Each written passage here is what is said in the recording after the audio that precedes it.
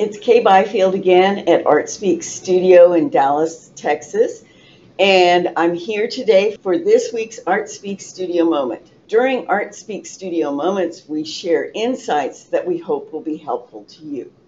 Today we're going to talk about how to paint representationally using reference photos. But before we start, I'd like to give you some definitions. A key question for artists is how representational versus how abstract to paint. But the truth is that anytime you create a painting, a two-dimensional representation of a three-dimensional scene, you are making an abstraction because you are simulating the way that those objects look in 3 dimensions. Abstraction is relative. And when we talk about abstraction, we're really talking about the degree to which something goes from being very specific and recording exactly what the eye sees in front of it to becoming more universal and being less specific and more general. So artists make that decision about whether they are painting what they are looking at in terms of concrete reality and whether they are painting something that represents a much broader generalization.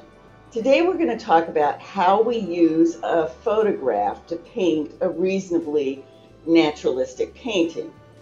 And so I'm going to show you how to select a photograph that is most likely to give you a successful result. My goal, it isn't that you need to always use a photograph that is totally well composed and you can only use one photograph and you cannot build a painting out of many.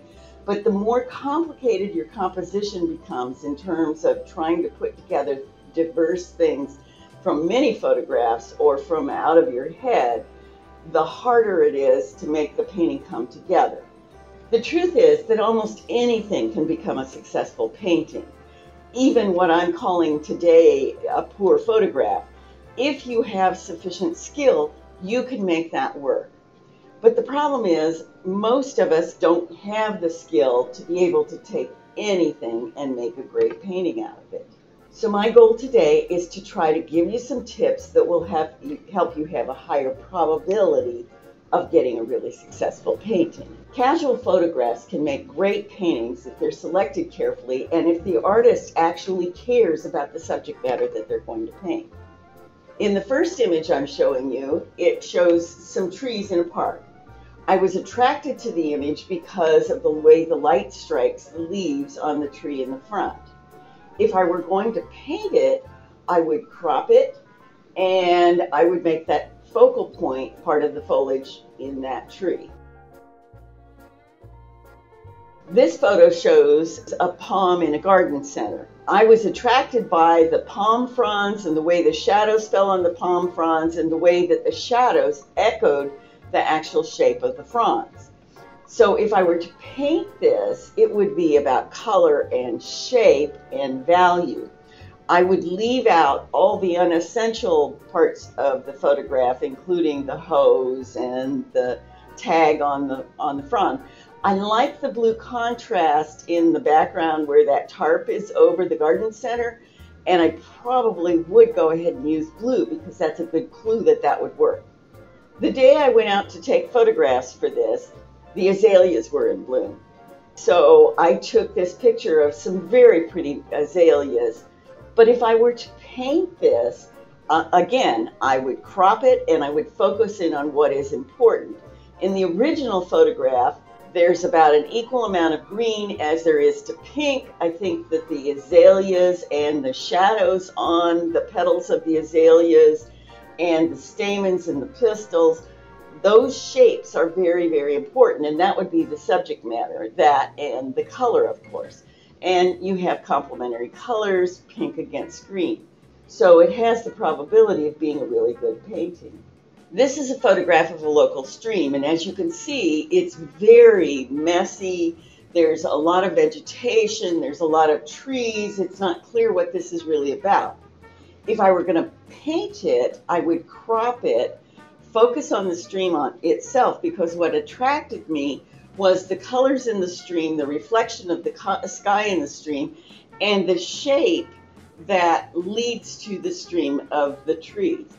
Ducks can make really great paintings because the shape of the duck is so nice, and in this case it's white ducks, and so you have a lot of reflected lights, so it could be really helpful. However, the ducks aren't positioned very well to make a good painting.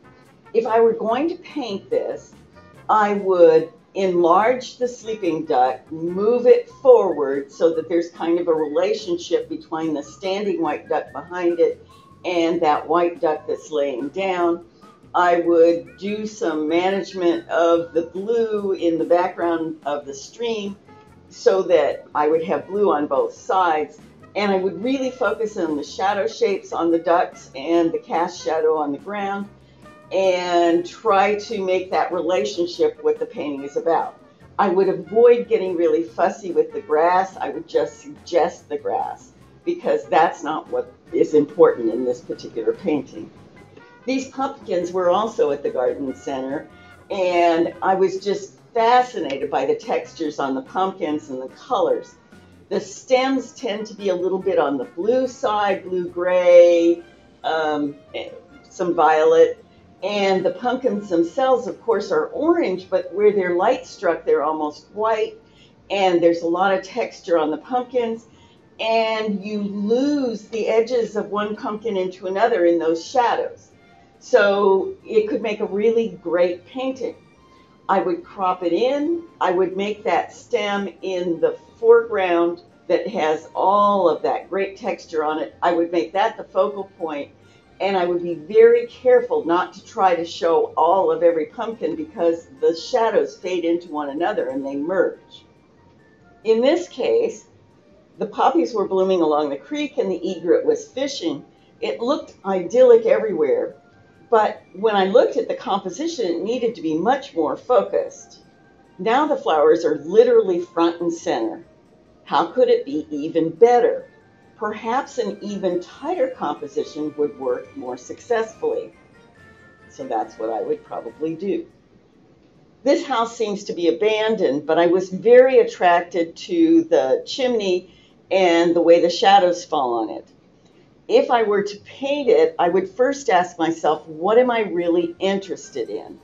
And I would realize that I don't care about the whole house. I have very specific interests.